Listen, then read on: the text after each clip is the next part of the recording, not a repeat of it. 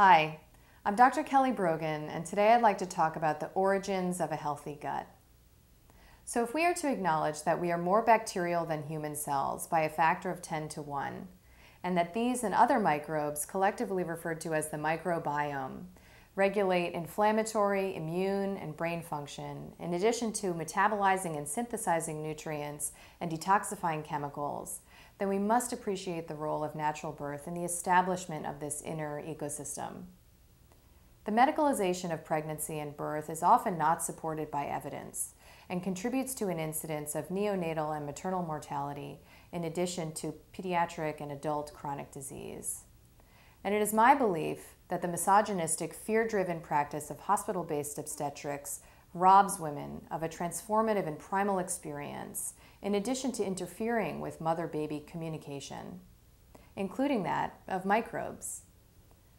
A recent study found an increased incidence of allergy and asthma in babies born vaginally in the hospital relative to those born at home, potentially mediated by colonization with a pathogenic bacteria called Clostridium difficile and relative decreases in beneficial bacteria. They also corroborated a previous finding that cesarean babies are born preferentially colonized by non-maternal skin flora instead of the gastrointestinal bacteria of their mother.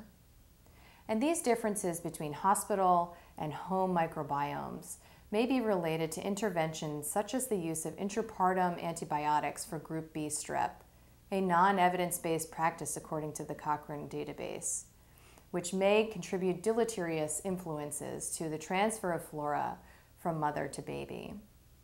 It may also be related to the hospital microbiome itself, where the use of bleach, sterilization, and sanitizers may foster the growth of pathogens through the suppression of beneficial bacteria. As we enter this post-genomic era and the microbiome takes center stage, we must look at pregnancy, birth, and breastfeeding as the product of millions of years of evolution and protect them for the health of future generations. So thank you for listening.